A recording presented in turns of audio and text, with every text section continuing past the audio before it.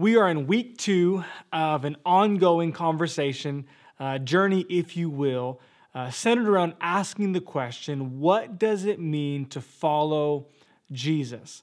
Across all of our campuses, we are using this resource, Following Jesus, a Disciple's Handbook, as kind of the basis for these conversations, what is helping to guide and lead us through asking the question and answering the question, what does it mean to follow Jesus? And as we continue this week, week number 2, we're talking today about what does it mean to follow Jesus in loving and obeying. What does it mean to love Jesus, and what does it mean to obey Jesus? I want to read to you this scripture, John chapter 14, verses 21 through 24. I'm reading out of the New King James Version. These are the words of Jesus, and Jesus says this: "He who has my commandments and keeps them." Notice that. "He who has my commandments and does them, it is he who loves me." Jesus makes a connection between our loving him and our obeying him. "And he who loves me will be loved by my Father, and I will love him and manifest myself to him." Verse 22, Judas said to him, "Lord, how is it that you will manifest yourself to us and not to the world?" And Jesus, picking right up in verse 23, answers this way: "If anyone loves me, he will keep my word." Notice again, he's continuing this connection between loving Jesus and obeying Jesus. "If anyone loves me, he will keep my word, and my Father will love him, and we will come to him and make our home with him. He who does not love me does not keep my words, and the word which you hear is not mine, but the Father's who sent me." One of the things in my relationship with God and my journey in learning to more fully follow Jesus that's been helpful for me is to take following Jesus out of a religious box, out of kind of this Sunday morning 1-hour church experience box that we can put him in, and to think about following Jesus in terms of relationship. And for me, there's no deeper relationship I have with another human being than the relationship I have with my wife. I want to give you an example. I want to give you an illustration. If I were to, let's just say, all day Friday, all day Saturday, if I were to neglect my wife and kids for the most frustrating game in the world, that is golf, and I woke up both days, Friday and Saturday, left early, played golf all day. Let's just say that I played, 36 holes of golf Friday and Saturday. And I came home and I was tired and got home and I sat down and I ate the dinner my wife made. And then instead of helping her clean the kitchen and do the dishes, I went upstairs and took a shower and then came back downstairs and sat down and watched TV and watched the game, watched, a basketball game or a football game. And then whenever I was tired, I just got up and went to bed and went to sleep without saying anything. And all the while, my wife was trying to care for our kids and take care of the home while I was just doing my own thing. You probably wouldn't say, "Wow, you're a loving husband." Like, I tell you what, Brandon, you love your wife, you serve her, you show her affection so well. No, you'd probably say, "Dude, you're going to need some marriage counseling, and you're probably going to need it quickly." On the other hand, if I were to be presented with the opportunity to, let's just say, go on a golfing trip, and I were to say, no, I'm going to stay home this weekend. My wife has had a really long week, and we got 3 kids, 5 and under, and it's a lot of work, and I'm going to stay home, and instead of going to play golf, doing what I want to do, what my preference is, I'm going to stay home, and I'm going to help her Friday and Saturday, take care of the kids. While I'm home, I'm going to do the laundry, I'm going to clean and take care of anything that she needs me to or be helpful to her. And then instead of just eating the dinner, I'm going to help her with making dinner if she so desires. And then I'm going to clean the kitchen, and I'm going to give the kids a bath, and I'm going to put the kids to bed. And when it's all said and done, I'm going to give my wife a back massage and say, "Hey, how can I serve you tonight?" You know what you wouldn't say? You wouldn't say, "Wow, you are so legalistic, man. Like she's got you lock and key, ball and chain. That sounds like a legalistic marriage to me.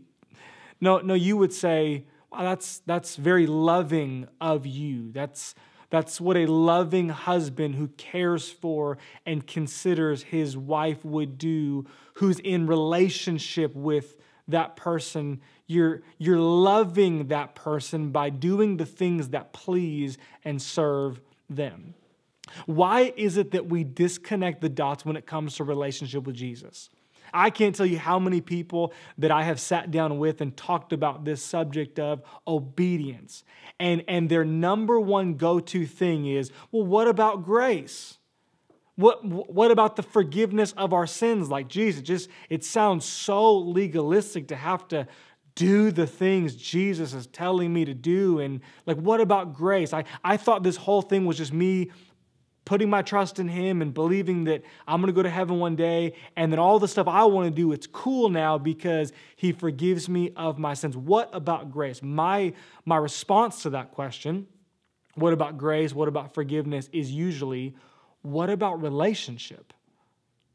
This thing that we are talking about, following Jesus, it is not a ritualistic religion. It is a personal and intimate relationship with our Creator that so loved us, He gave His one and only Son, that through Him we might have life, through not just receiving His full and free gift of forgiveness, but through following and loving and serving and honoring Him in obedience.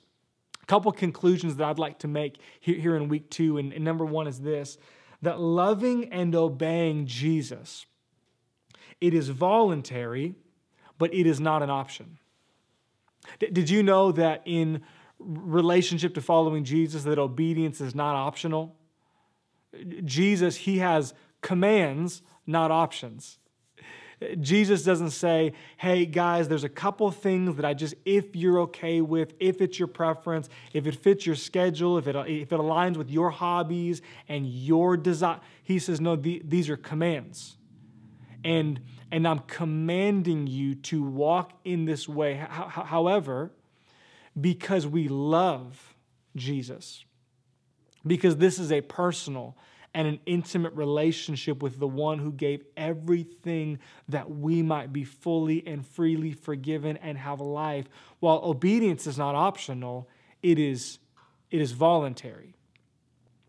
You know, if you were to go back 2,000 odd years and you were to talk to some of the men, some of the women that actually walked with Him, that were present when He walked in literal physical form on this earth, it wouldn't even make sense to them to say that you loved Jesus, you were following Him, and yet not do any of the things that He's commanded you to do. No, for them, obedience, it was voluntary.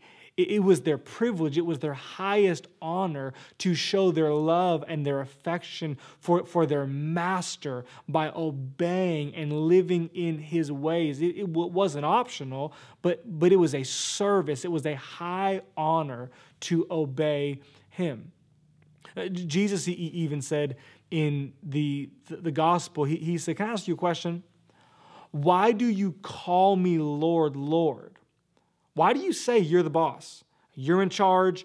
You're God. I'm not. You're the only one that can give me salvation. I'm living for you, yet you don't do any of the things that I ask you to do. That doesn't even make sense. Obedience, it's voluntary. It's because we love Jesus and we honor Him, yet it's not optional. You might ask the question, well, what is it that obedience does for me by following and obeying Him? What does that do? Second conclusion or second thought that I'd like to give to you here in this second session is this, that loving and obeying Jesus, it releases and establishes His kingdom on earth. I don't remember who said this, but when I was in Bible college, I heard this quote and it just stuck with me. Some pastor, he said, do you want to see Bible days? Do you want to see in your life the things that happen in the Bible actually happen? We read about the supernatural power of God. We read about Jesus doing miracles. We read about these things that happened when Jesus walked the earth, and we go, whoa, can you even imagine? This pastor said, do you want to see Bible days? Then simply do what the Bible says to do. Bible days come when we just start following, obeying, walking in the ways of Jesus, in the words and the ways and the will of Jesus. What does obedience do? Obedience, as we simply live for and live in the ways of Jesus.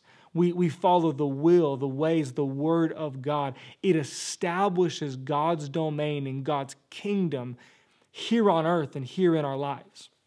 Number three, third kind of observation I'd like to make, or conclusion I'd like to draw, is this, that it allows the Holy Spirit to lead and to guide us into intimacy. Let me draw you back to the very, very made-up example that I gave you at the beginning of this session.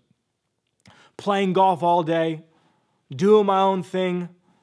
I'm going to do whatever I want to do whenever I want to do it, and my wife can take care of the home and take care of the kids, and I'm going to go do what I want to do. Can I ask you a question? How close, how intimate do you think that relationship would be? On the other side, loving, serving, honoring my wife, doing what pleases and what honors her, how close do you think that relationship would be? Obedience has nothing to do with whether or not God loves you, whether or not you are approved or accepted by Him. No, that was settled in the finished work on the cross. God has an unconditional love for your life. The Bible says no height, no depth, no width, no breadth. Nothing can separate us from the unconditional, never-ending love of God. Bible says that He first loved you before you ever loved Him, and by receiving His gift of righteousness, you are now fully and freely forgiven and counted as right before Him. You're pleasing to God. However, what obedience does do is it continues to draw you closer in intimacy with Him. And that's the goal, isn't it? The goal is that every day we'd become more intimate, more close, more connected with our Lord and Savior, Jesus Christ. I want to read you one more scripture. The Bible says in 1 John chapter 2, verses 3 through 6. Listen to the words of John. Now by this we know that we know Him. Listen, now by this we know that we know Him. That word know, it's an intimate knowledge. John says, do you want to know that you know that you know that you know that you know Him? If we keep His commands, if we love and honor and serve Him through doing the things that honor and serve Him, if we keep His commands. He who says, I know Him, but doesn't keep His commandments is a liar. The truth is not in him. Strong words from John. He says, if you say you're in intimate, close proximity, relationship with Jesus, and yet you disregard everything He's asked you to do and you don't honor and serve Him in your life, that's not true. That intimacy it's an illusion. He goes on and says in verse 5, but whoever keeps His word truly, the love of God is perfected in him. Whoever keeps the commands of Jesus, God's love, and the intimate relationship you have, it grows and becomes more and more complete. He who says he abides in Him ought also himself walk as Jesus walked. We love and we honor and we serve Jesus in obedience. Obedience is not optional, but it is voluntary.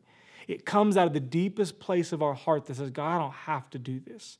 I long to and I desire to follow You. And how do we do that? We do that by the help of the Holy Spirit. My prayer as we continue this journey is that by the help, by the empowerment, by the leading and guiding of the Holy Spirit, that we'd be able to live in the will, the ways, the Word of God, and love Jesus in obeying Jesus.